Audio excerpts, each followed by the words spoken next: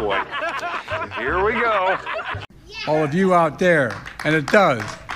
And it may be true, but it doesn't hurt to have a leader with a backbone like a ramrod. Bro, what are you talking about, man? That song.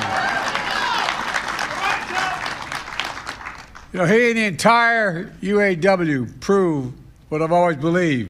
That is a fucking lie.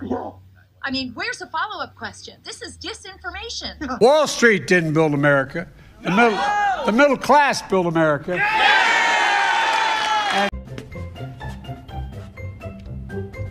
No, God! unions built the middle class.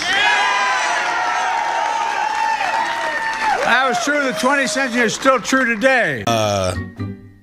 No. And Americans know it. That's why unions are more popular today than they've been in decades. That's true.